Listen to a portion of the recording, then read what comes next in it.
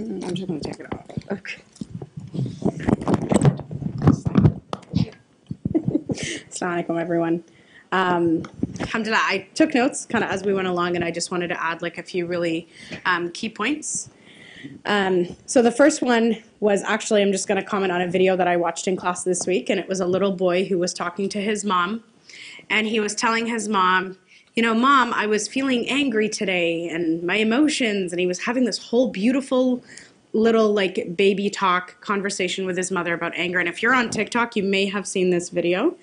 So he tells her, Mom, I was feeling, you know, and he's specifically talking about how he was feeling angry. So he tells her, Mom, I was feeling angry today. And she's like, that's okay. And at the tail end of the video, he tells me, and Mom, did you love me when I was angry? And she says, yes, of course, and she hugs him. And I think I can't normalize enough how much validation your young ones are going to seek from you right now. And I've got some points about your teenagers and your young adults, but your young ones are really going to look for, is it okay for me to feel the way that I'm feeling right now? And Sister Wajma kind of touched on this, right? Like, don't tell them you can't be sad, and don't tell them you can't be angry. That this is not quite the time to kind of talk them through the different emotions. And you want to make sure that your children are fostering a safe space to come and share with you how they're feeling when things are getting really difficult, when things are getting really heavy.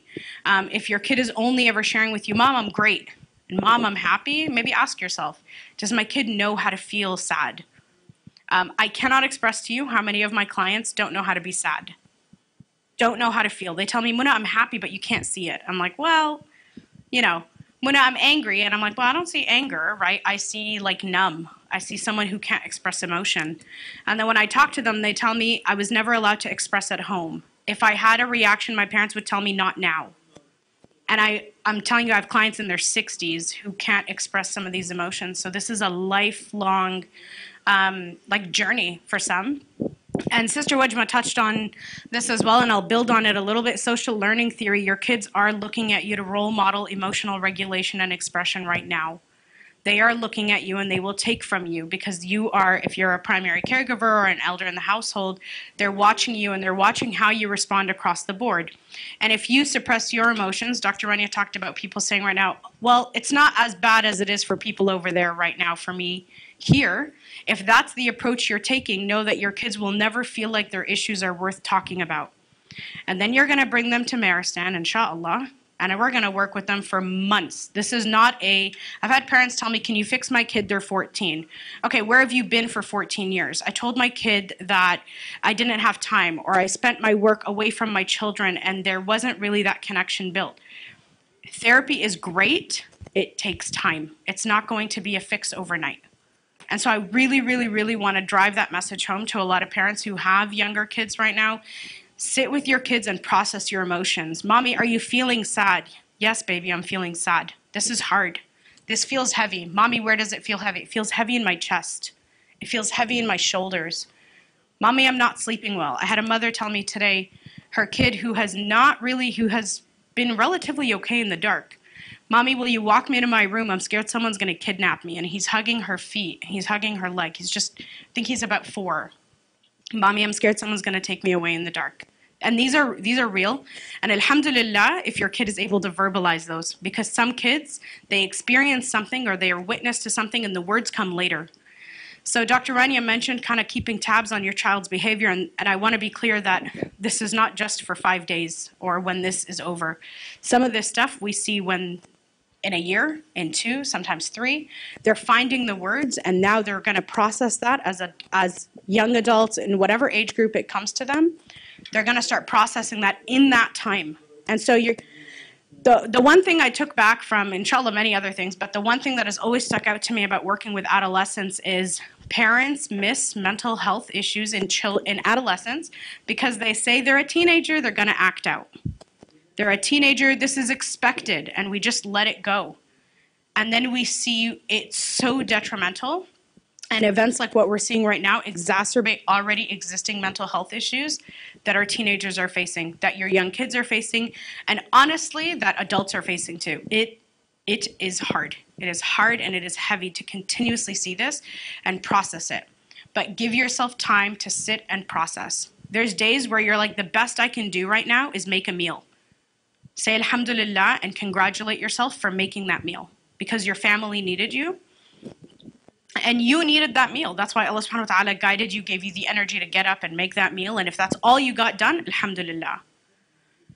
Dr. Zahra and I were at Stanford last week and we did a healing circle, and there was a sister there from Gaza, and she was really just feeling so helpless. Like, I am here. It is my first year here. She's a first-year PhD student at Stanford. And she's like, of all of the times that I was here, now what is happening to my people? And I looked at her and I said, what do you do? And she said, I write. And I told her, write your story. That's what you have. That's why Allah put you here. That's a skill that Allah subhanahu wa ta'ala has given you. Write the story. Right? Everybody is going to face different trials and tribulations across our lifetime. It's not just today and it's not just tomorrow. So think of what has Allah subhanahu wa ta'ala gifted you with. What are the blessings that Allah subhanahu wa ta'ala has, there's so many. What are they? And channel them into your families and channel them into your education. It's been really hard for me to be a PhD student right now because I've got so much work and I have maybe the bandwidth and the attention span of a very, very small animal right now. But I'm like, okay, Mona, this is what Allah gave you. You can show up and you can get through your work and you can get through your assignments because this is where I need to be right now. And I trust that Allah put me here because I am able and I have the ability to turn around and support my community. One of the other things I really wanted to touch on was the brain's response to trauma. I'll talk about it a little bit from a neurological perspective so that we kind of like learn what's happening. I've had, Dr. Zahra touched on, maybe don't write an email when you're angry.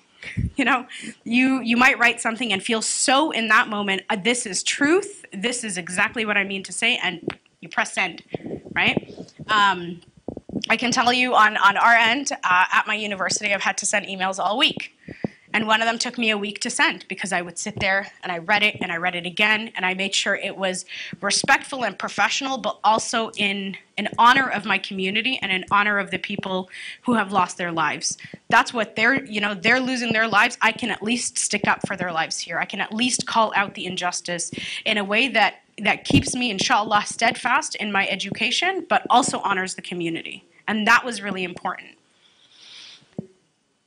How many people heard of fight or flight? Fight or flight. Great news, alhamdulillah. Okay, so when we go into fight or flight, what happens with our brain, right? Our executive functioning right up here at the front. Our executive functioning is responsible for decision making. This is where emotional regulation comes in. When you toggle into fight or flight, something has happened. And I want you to keep in context, not just you, but also your children. Something has happened and your prefrontal cortex actually switches off. Your amygdala, your fight or flight response system, toggles on. They cannot be on at the same time, one or the other. If you are in fight or flight, your executive functioning is off, which means you are not to say you're not like thinking clearly, but there is something that is more pressing for the brain right now, and I need to address this immediate item.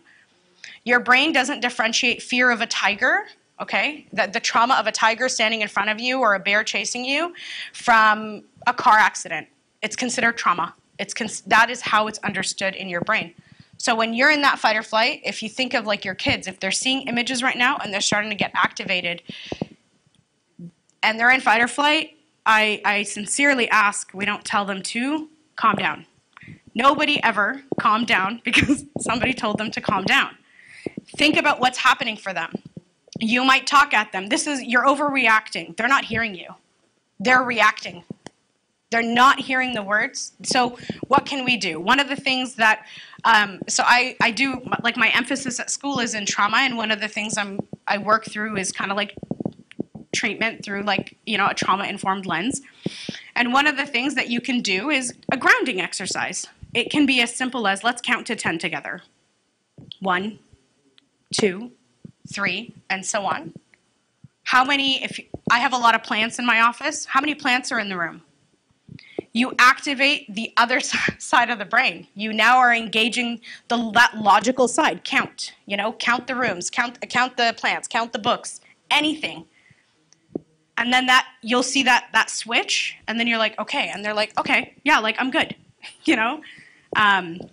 So I really want you to think of that. If you're seeing higher rates of anxiety around kind of like your children, or just like feelings of irritability, like it's not coming from nowhere. And everybody talked about validating that experience and that emotion. So inshallah, I won't touch on that. But just really think about it.